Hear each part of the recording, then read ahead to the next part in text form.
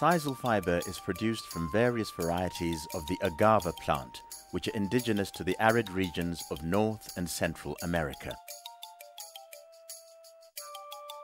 The plant is characterized by its leaves, which grow to a length of over 1 meter and yield a long, creamy white and very strong fibre. It's a hardy plant that prospers in areas of limited rainfall and is able to withstand extended periods of drought.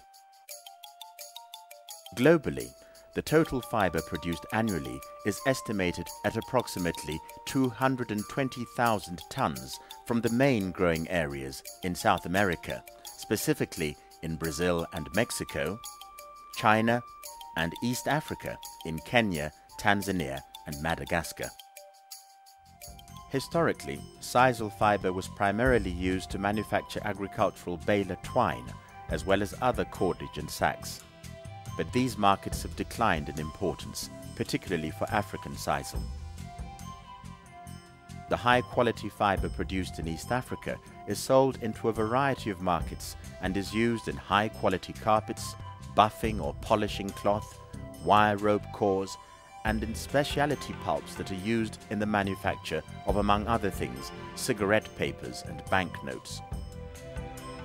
Sisal fibre is increasingly used in the building industry, particularly for plaster reinforcement.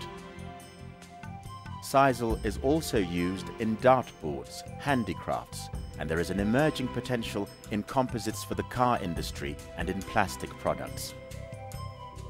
Brazil is the largest producer of sisal fibre. Here, the plant is grown by small-scale farmers and the leaves are processed manually through a small machine known as a raspador.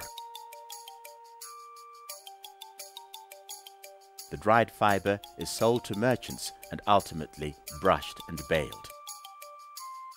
Unlike in East Africa, where most fibre produced is exported, the majority of fibre produced in South America is consumed within the producing countries. In East Africa, sisal is almost exclusively produced on large-scale commercial plantations, primarily using a specially developed hybrid plant. During its lifespan, the plants can offer up to 20 cycles of cutting.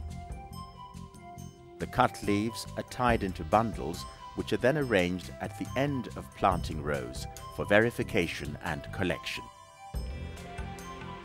Leaf bundles are loaded by hand onto large trailers and transported to the processing factory. At the factory, the leaves are passed through a large machine known as a decorticator or corona, where the fibre is extracted.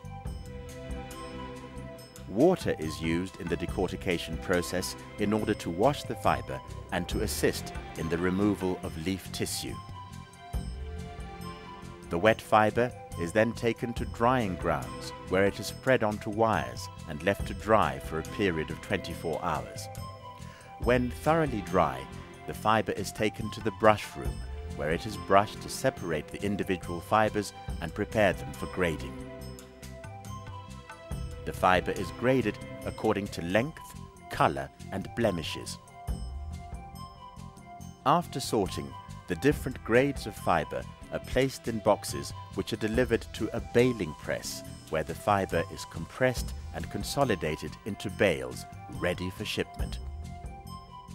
Considerable attention is given to grading and quality control, with the higher grades fetching a better price.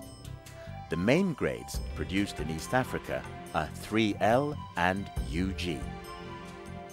As well as providing housing, some of the larger plantations in East Africa have fully funded nursery schools and provide free healthcare services for their employees and immediate dependents.